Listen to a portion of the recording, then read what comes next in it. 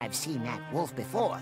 Yeah, now that you mention it, I think I've seen him twice before.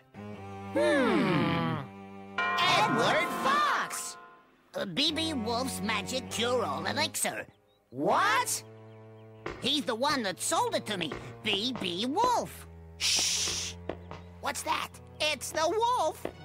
He's heading for the chimney. Oh, no! He'll eat us up! No, he won't. Quick, give me a hand. I should have thought of this before. It's easier than all that huffing, puffing. Nothing will save you now, little pigs. You're my dinner tonight.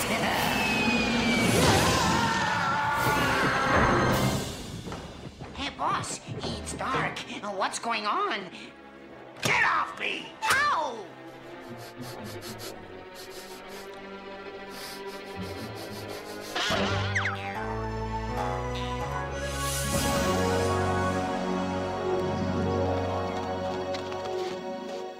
I'll go and fetch Mama.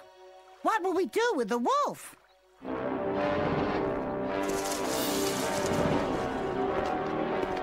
What are you three pigs doing on my land? But we bought it. You didn't buy it from me, and I own it. So off you go. I like this stone house, though. I might keep that. Mr. Grizzlebear, I heard you were sick. I hope you're feeling better now. I'd be feeling a lot better if I could find the rascals who made that magic elixir. Magic elixir? Yeah, the one I took from the one your mother gave to me. I drank the whole bottle, and it put me in hospital for a week. It's a good thing Mama didn't drink it. I'd give anything to get my hands on the scoundrels who made that elixir. Anything?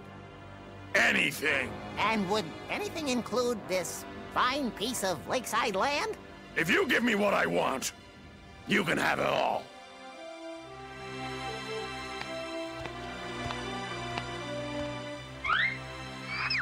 Mr. Grizzlebear, follow me.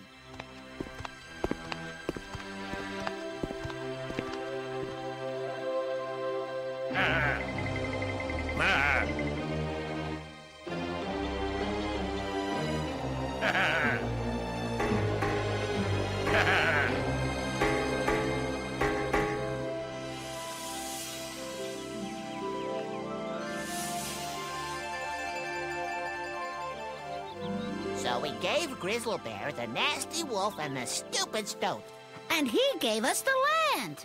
My boys, you are so clever. And all our friends have come to live with us.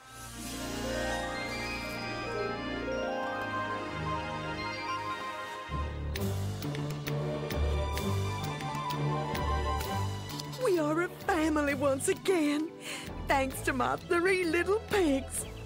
But tell me, whatever happened to that bad old wolf? Mr. Grizzlebear liked our stone house so much, he's having one built too. And guess who's doing the building?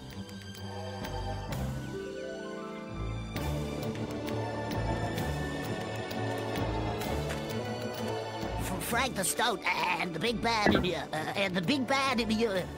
wolf! Yep.